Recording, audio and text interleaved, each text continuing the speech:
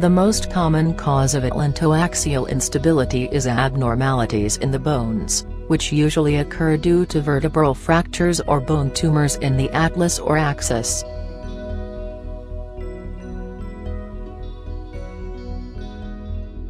Pathological changes in the transverse ligament also can cause atlantoaxial instability.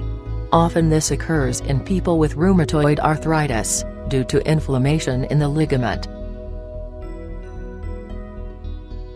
Atlantoaxial instability can occur in people with Down syndrome due to abnormal protein in the connective tissue that causes a lack of tension in the transverse ligament.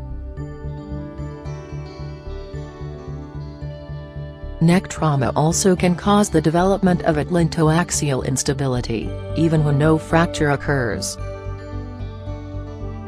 In some cases, congenital scoliosis can cause unstable movement between the first and second cervical vertebrae. Steroid injections into the neck may result in pathological changes in the first or second cervical vertebrae, which can lead to atlantoaxial instability.